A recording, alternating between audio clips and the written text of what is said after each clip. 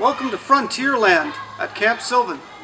The Sylvan Conservation Program at Camp Sylvan is the longest running residential outdoor conservation education program of its kind. Today you'll see conservation education staff with students working and showing them in an active way about nature and ecosystems and the life around them.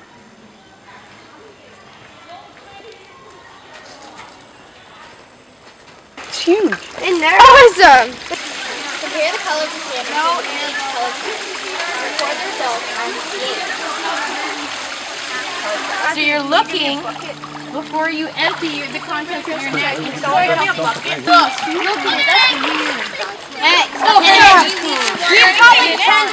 alright, and when they're finished with the water, when they've taken out as much dissolved oxygen as they need, they push that water back out of their abdomen.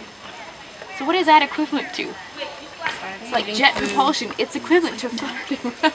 Alright, so that's how they move. The bark actually looks like burnt cornflakes glued onto the tree. So burnt cornflakes, BC, taking the first letters of those two words, you have black cherry, BC. So black cherry, and it does produce a little tiny cherry seed that the birds absolutely love.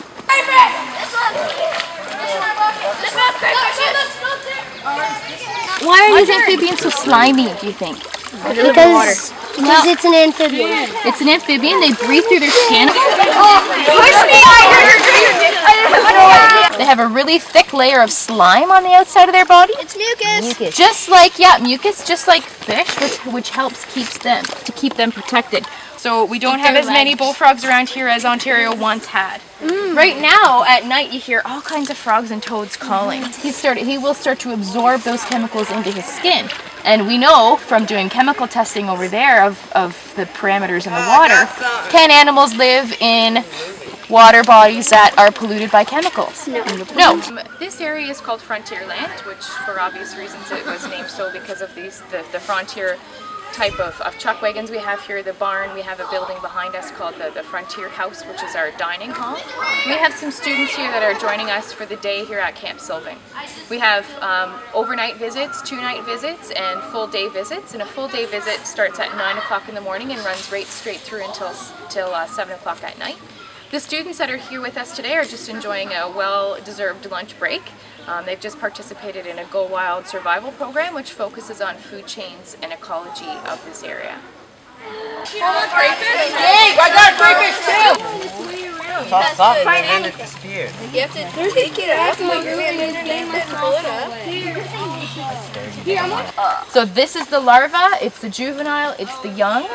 And if we didn't have clean water here, we wouldn't find them here. So, if we were all aquatic biologists and we saw a bunch of these, and I've seen at least 10 today, would you be able to hypothesize that this water was clean or not clean? Clean. Clean. A crayfish. There's a fingernail clam in there. Yeah. It's like there's a scud. And there's a whole bunch of little ones right here. What's this land?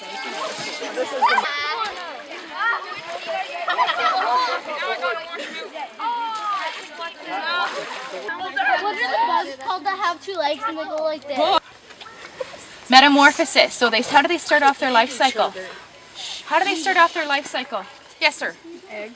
Eggs. An egg. Then tadpole.